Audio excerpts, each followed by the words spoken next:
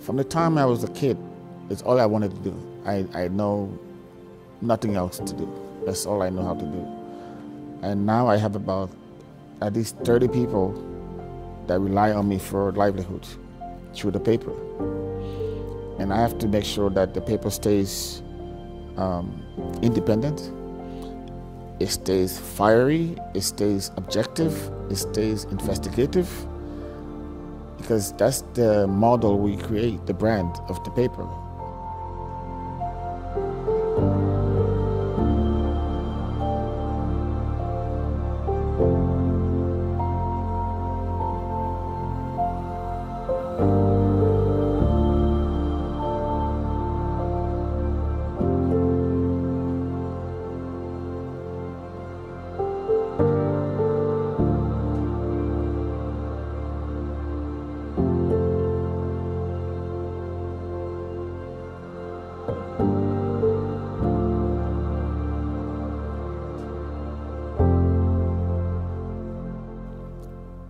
My newspaper started as an online newspaper, and we were very, very controversial, investigative, analytical newspaper, and we exposed a lot of people.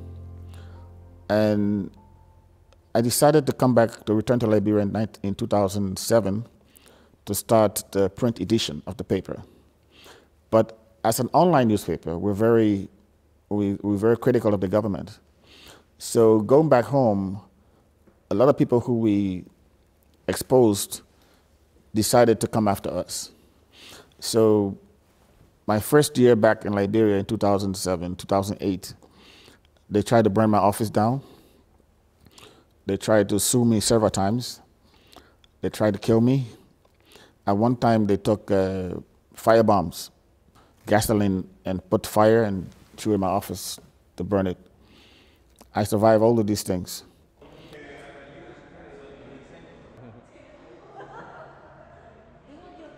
My first arrest happened in 2011. 2 years later, I was arrested again. This time, we exposed the corruption involving the minister in the government. And it was a case of army worms. It's insects that were destroying the farms. And so the United Nations and international organizations gave some money for this problem. And the money was misused, and we investigated and reported about it. The government audit office reported about it, investigated and audited, and we just reported what the audited office said. And so they came after us with a vengeance, and we were taken to court. The morning of the verdict, I went to court one morning and I saw one of the jurors discussing with the lawyer of my accuser in front of the courtroom. In any country in the world, that would have been mistrial or something. But in Liberia, in Africa, anything goes. So one of the jurors actually admitted that they were paid money to rule against me during the trial. The judge allowed the case to go on.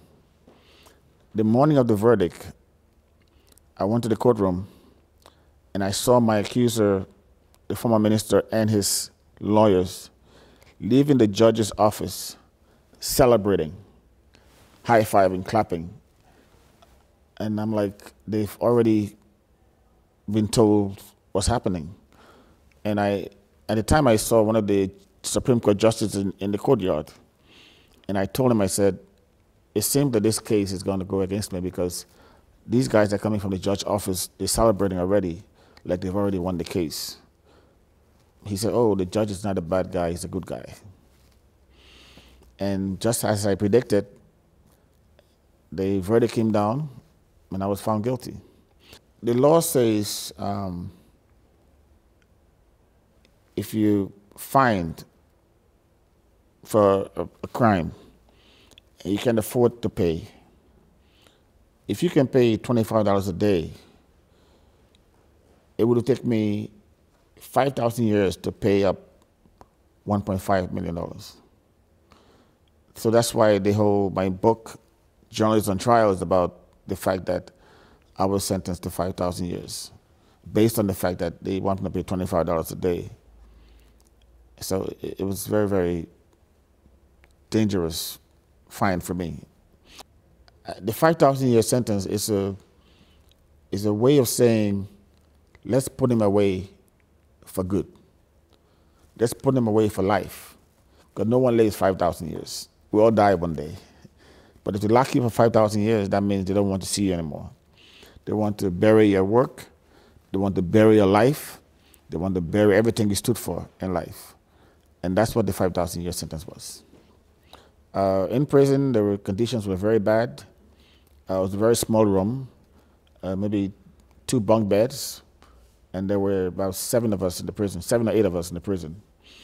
There was no flush toilet. There was a hole, and the hole had like a footprint, and that's where you shower, on top of the hole. So even when you're sleeping, the smell from the toilet hits your face. And so I got sick after a while. Although I used to sleep with a towel on my face to avoid the stench, but it was very difficult. So I got typhoid, I got pneumonia, I got very sick in prison. It was very, very, difficult.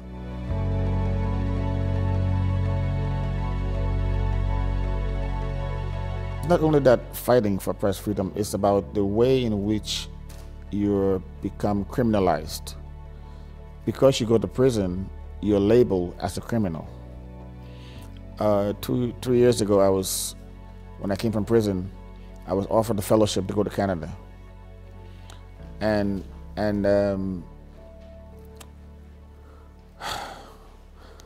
when I got to get the visa, the Canadian government said, "You're a criminal. We can't give you the visa." So I had to prove to them that I was not a criminal. I had to give them the court documents that cleared me. And it took the intervention of one of the member of parliament before they gave me the visa. Once you become criminalized or labeled as a criminal, you become target. You become stained for life. If you Google my name now, you see I'm a criminal. It's still there because of this law. This law from 1978 that's been on the books. It labels defamation, libel, or you cannot speak against the president. And these are things that they create to intimidate you, to keep you in a shell so you cannot speak out against the government.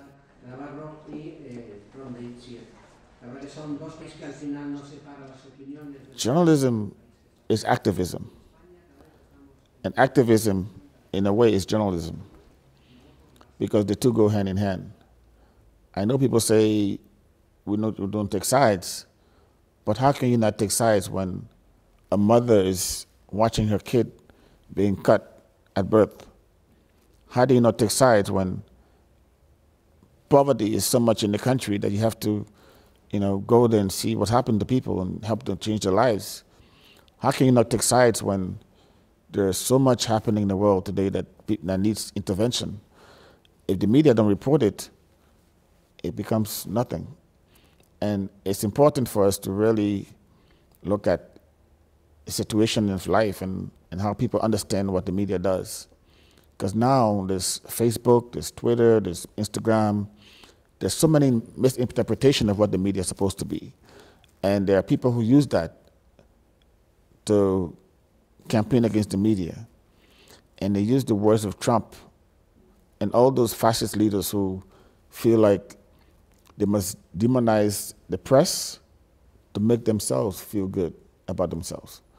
And it's not a good thing for anyone who's in the media. I think we all should resist the likes of Trump. We should resist the likes of African presidents who use Trump's words against the press. And I think it's a sad day for our world when people are being labeled as criminals. The doctors who go to work every day, they don't get prison for their work. The engineers who go to work each day, they don't get in prison for their work. The nurses, so why should the media, the press, the journalists be in prison for their work? It speaks about the state of the world today and how we're supposed to see things and how we're supposed to do things.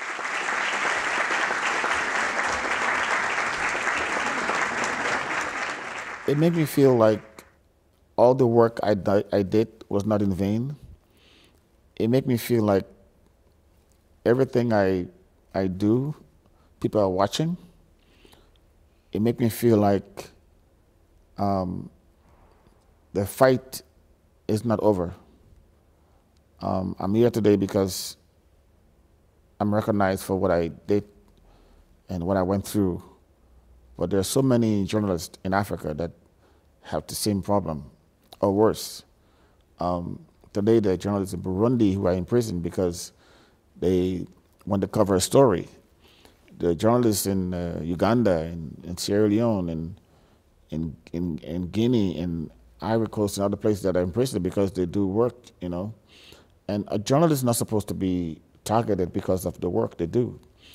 And this has been the case now, especially now with Donald Trump as president of America. All African presidents now saying fake news, fake news, fake news, fake news. They create this artificial fake news to intimidate the media, to demoralize your work and make you feel like you're nothing. And we all have to keep fighting until the world understands that the media is here to help, not to destroy. The media is here to make sure that the world is a better place. The media is here to make sure that things that are held in the dark must come to light. The media is supposed to make sure that government remains open, transparent, and there's good governance. And if those things don't happen, it makes it very, very difficult for the media to operate.